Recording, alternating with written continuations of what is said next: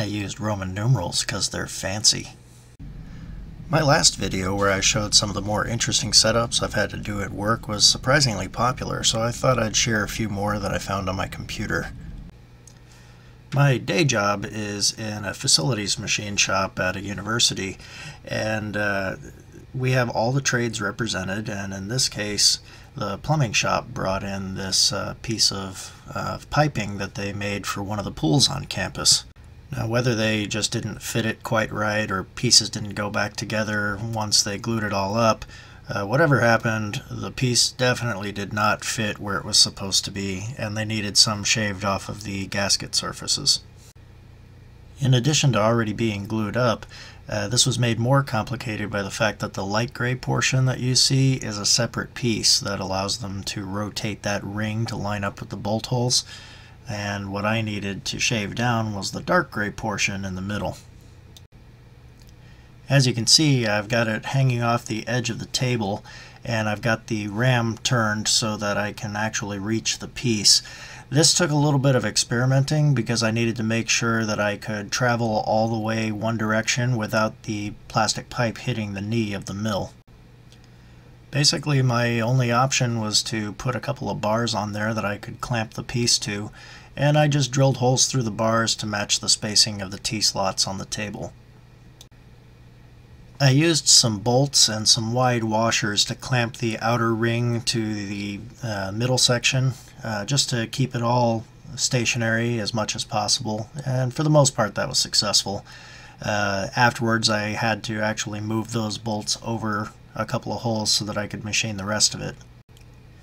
Coming back to the first picture for a second, I actually had to do this to both of the faces that you can see, the one that's set up there as well as the one below it at this 45-degree angle. That angle didn't cause any problems because it was just located on the bars, so it was nice and flat.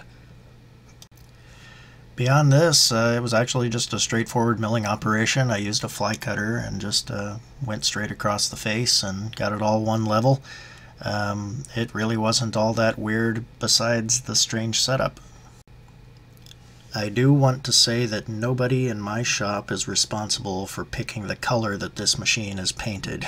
We got this from another shop on campus who had gotten it from the education building when they shut down their machine shop about 30 years ago. And it sat stored for a while, and then it came to us, that color. Now in this one you may be thinking, Stuart, what gives? This is just step clamps. What's so weird about this? Well, if you notice in the back, those two step clamps are actually making a V-block, and they're just clamped down to the table, not the part. This is a handy trick to use if you've got a lot of round pieces that you need to clamp directly down to the table, and it just makes repeating that location very, very easy. In this case, I had, you guessed it, 4 pieces to do. A friend of mine from work was modifying his car, and I can't remember the particulars of this one. It's either a Lotus Elise or an old MG, and he was changing out parts to a Mazda Miata. So in this case I needed to drill to a different bolt hole pattern for the wheels. Now, even though I had that V-block made out of step clamps, I still wanted to make sure that bolt hole pattern was totally centered over the wheel, so I dialed in each piece individually. But the step clamps actually made it a little bit easier to do that just because I was already somewhere in the vicinity of 0. I also had to re-drill the bolt pattern on the half shafts, and this shows another really handy technique. In this case, I had to hold it vertically, and I wanted to make sure that it was nice and perpendicular to the table, so I just took an extra lathe chuck, and it's always handy to have one of those around. I clamped that to the table, hanging off the edge, so that I could extend the half shaft down, and then again I dialed in each one individually to make sure that it was concentric to the half shaft. This is another instance where I needed to make sure that I actually had enough travel with the setup as it was, because if I moved over too far, the bottom of the half shaft would hit the saddle of the table. Even if I'm not hanging it off the edge, it's always handy to have an extra chuck around for stuff like this. If you're not doing indexing, but you just need to hold a piece of round stock very firmly, a lathe chuck really can't be beat in a lot of cases. In addition to that, I also had to turn the turret on my machine just to make sure that I could actually reach my piece, and I had to crank the ram out a good ways as well since I was on the front of the table. 1990 was a big year. The Iron Curtain was metaphorically and physically crumbling, Iraq invaded Kuwait, and the Hubble Space Telescope was launched. In addition, the university got this pretty cool sculpture. This sculpture is pretty interesting in and of itself. You have this large granite spire in the middle of the plaza here, and on the solstices and the equinoxes, it will cast its shadow on one of those three markers in front of it on the plaza. As part of the sculpture, there's this manhole cover that shows the key of where those shadows are supposed to fall depending on the day of the year. You can also use the sculpture to find the North Star by staring through the hole in the middle of the globe there in the foreground at the top of the spire, and it'll point you right to Polaris. I pointed out that it's been there since 1990 because it took the university the better part of 3 decades to correct a glaring error in the casting of this manhole cover. The eagle-eyed among you will notice that this says spring and summer equinox instead of spring and autumnal equinox. There is no such thing as a summer equinox. And the engineering department and the university as a whole got complaints for 27 years about this wording before they finally decided to fix it. To fix this, we got the correct wording cast into a separate piece, which was bigger than what we needed, so we're going to machine this down later. And then I just machined off the offending wordage and cut a slot down into the manhole cover that this new piece would fit into once we got it machined. We did actually look into replacing this and getting a new one cast, but we were quoted about $33,000 US in order to do that, so we politely declined.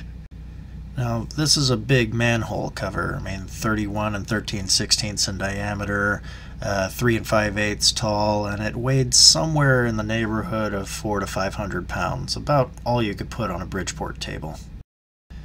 To get it level in the x-axis, I had to shim one side, and I just used an indicator just like you would normally, and then just sort of jacked it up and threw some shims under there and kept trying until it was within a couple of thousandths. Once I had the x-axis where I wanted it, I just had a couple of machinist jacks underneath the piece on the y-axis, and I just moved those around until I got it dialed in that way as well.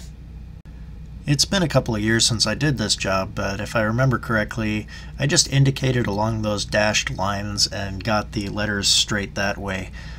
This wasn't terribly critical. I mean, I was machining all that lettering off. I just needed to make sure that I wasn't going to run into any of the other features of the manhole cover. Once I got it as straight as I needed it to be, I just machined off the words, and then I plunged down and cut a nice long slot. I'm going to machine a matching tenon on the back of the piece that has the words, and I went ahead and drilled 3 clearance holes for screws that I'm going to tap into the worded section. As you can see, the section that has the words on it also has draft from when it was cast. That's the angled sides, so it can pull out of the sand a little bit easier. My first order of business was to square up each side of the piece so that I could hold it in the vise and cut the tenon on the underside. After squaring up the sides, I squared up each end as well to make finding the edges easier, and I kept the letter spacings the same as they were on the original lettering. I found the edges on each side of the E, and I used that to center the tenon over the lettering. Using the E was convenient for edge finding because it was the only letter on the piece that had flat edges on top and bottom, but it did cause problems later because the lettering was nowhere near straight to the workpiece. I then flipped the piece over, and I made sure to keep the same face against the fixed jaw of the vise. This maintained the center that I had found using the letter E.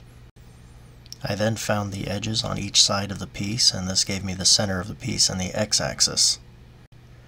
This gave me the datums that I needed to cut the tenon and drill and tap all the holes in the workpiece.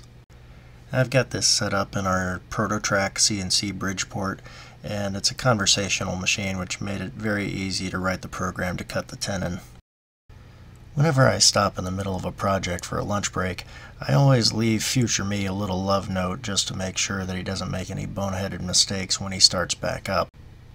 After going round and round the mulberry bush a few times, I just needed to drill and tap all the holes, and the ProtoTrack makes this very easy too with the position drilled command. Basically, you just program in the positions of each hole, and you can go through them to spot them, and then through them again to drill them, and through them one more time to get them all tapped. For the last operation, I was gripping on the tenon that I had just cut, and I just needed to machine away all that excess material on the side that has the letters. This is where things started getting weird because I found the edges on the E. The lettering was mostly straight, it just wasn't really spaced all that well when they made the pattern. You can see that equinox is a little bit higher than the other words, and spring is kind of put in there at just a bit of an angle. Anyway, I just machined away as much of the material as I could. I didn't want to machine down just above the lowercase letters because that would cut into the tenon, and I didn't want water to leak down into that slot and potentially corrode the manhole cover. After rounding over all the sharp corners so it looked a little more organic, I put some epoxy on the tenon so it would seal up the slot, and then I screwed it in from underneath. Of course, it's a lot brighter than the rest of the manhole cover, but with a little bit of weathering and a patina, it should blend right in. This is the manhole cover 2 years roughly after I did the job, so you can see the patina is well on its way to forming. By the way, do you see those two 5-sided bolts up there? Those are security bolts to keep someone from taking out the manhole cover and selling it for scrap. The last thing I wanted to put in here was just an update from the previous video. I wanted you guys to see the finished retirement plaque for our water station foreman. It looks pretty great, I think, and I think he's going to love it. His retirement party's in a week, so hopefully he doesn't watch my videos.